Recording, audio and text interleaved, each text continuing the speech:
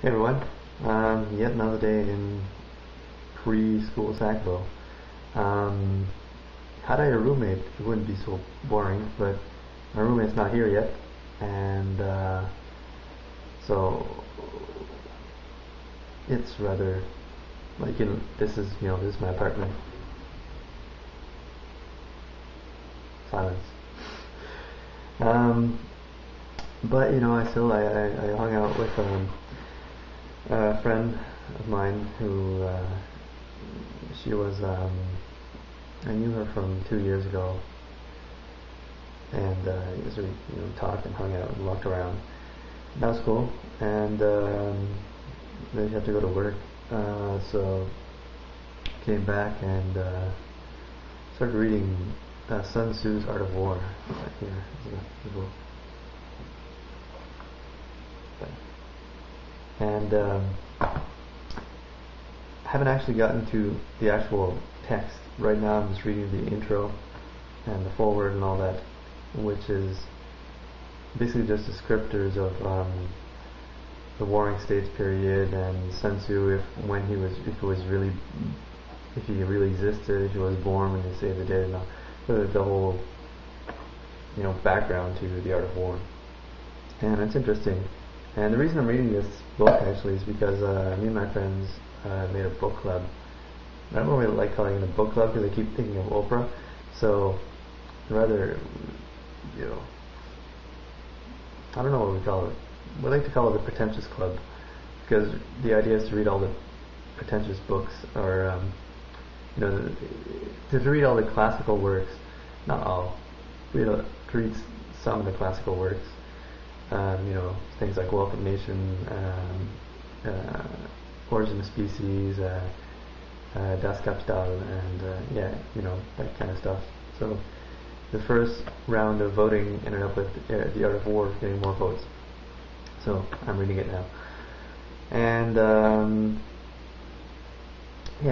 it's interesting until now, and it's let me sort of rethink my Civ 4 strategies. So when I actually get into the Art of War book, I think I'll also learn a lot. What else? One of my profs is actually my neighbors, so that's interesting. I'm taking 2 of her courses, and she's really cool. So it's kind of this is Sackville. You sort of end up having your professors as your neighbors. What else? I should just know this and spew it. Oh yes, actually, 2 things that I've been sort of working on. One is I'm sort of sketching out movie ideas in my head. I have a studio name with nothing on it registered, called the zeroteku Janvier, which means January 33. I could put the link on the site, but there's not going to be really anything uploaded there for a long while. I think in Sackville I'll be trying to make movies. I don't know if I'm going to use that studio name under these movies, because the idea is actually to make Acadian movies with these. And the movies that I would do in Sackville would not be Acadian, they'd just be, just movies. English, Canadian, not even, I guess, North American movies. And then the other thing that I've been working on, well actually first I'll tell you guys a little bit of my movie ideas, but not enough. The first one is actually, it's a story of 3, till now I have 3 guys. I'm hoping for 4, but I can't think of a 4th one, so I guess it'll be 3, who are both sort of, are all 3 sort of weird in their own way. They're all geeks, and they hang out, and the main character works at a call center and treats it as a war, and has like flashbacks of calls and PTSD from the call center, and he's also paranoid delusional, and his 2 other friends, one of them works at a laundromat but doesn't actually work there, and so he's just thinks he works a laundromat, and it checks in the mail. It's going to come any day. And he's afraid of the day, so he only comes out at night. And the other person, friend, he just lives somewhere else, and he also Skypes in. He's always some kind of weird extreme place. Anyway, so these three guys, the main character falls in love with his neighbor, and she, the main character thinks that she's going to get kidnapped by the government. So their plot is to try to stop it, but she isn't going to get kidnapped by the government, because that's all a delusion of him, or is it? So that would be kind of the basis, and this will all be done in sort of Acadian dialect and all that, with subtitles in English and French. And then the other one is be kind of a little resistance / spy thriller in a post-Quebec independence Canada ruled by an extremist party that is taking sort of extreme, martial law type measures to keep Canada whole from sort of blowing itself up through other sort of separatist activities, and the people there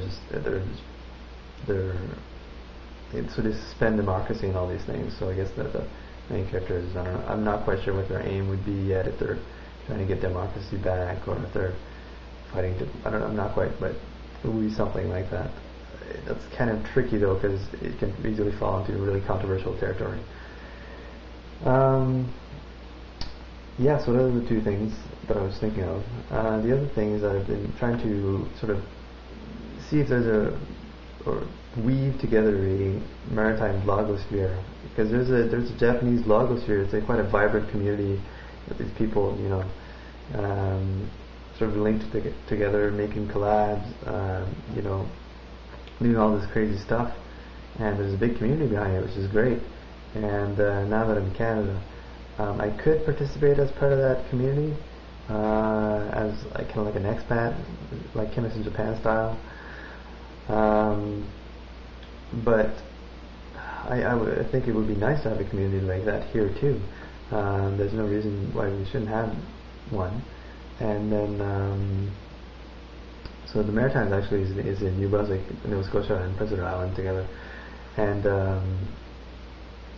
so I went around looking on YouTube if I could find any vlogs.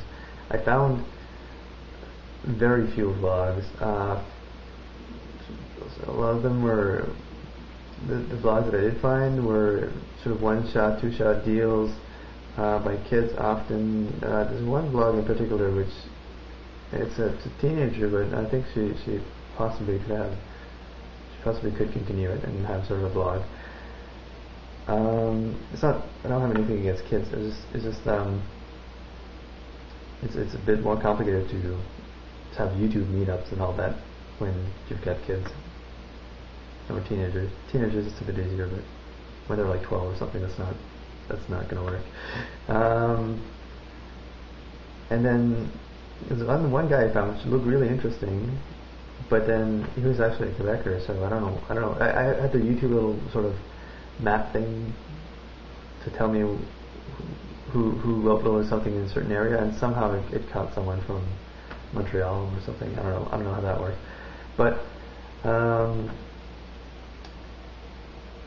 yeah. And the other things I found was like a P90X training vlog. A lot of people seem to be doing those, and that's not really what I'm looking for. And then there's Andrew Bravner, or Bravener, I don't know how he pronounces his name, from Fredericton, but I don't know, 40, 50,000 views. I don't know if he's going to cooperate so much with me. Who knows? Anyways, it's getting to 10 minutes, so I might as well end this here. Take care, guys. Sorry for the long vlog.